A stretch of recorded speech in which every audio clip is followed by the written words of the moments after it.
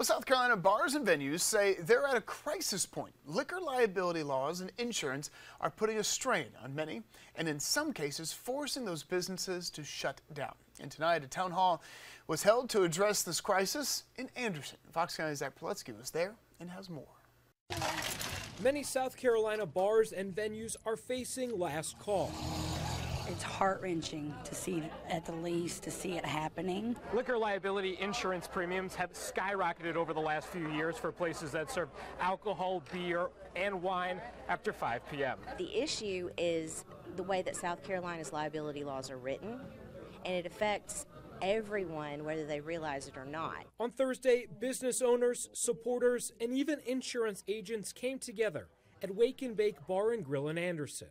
If you are unaware of what the venue crisis is, we're going to explain it. We're trying to educate people. The hope is to save the music, as more and more venues in the upstate alone are closing their doors. Let people know how it will truly have a negative impact on you. Most folks don't really know that there's a problem, and they don't think that there's a problem until it affects their local venue.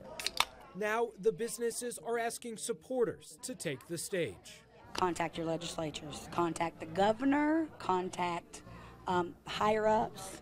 The more noise that's made, the more people will take action, I'm hoping. Thank you guys so much for coming out. In Anderson, Zach Pruletzky, Fox Carolina News.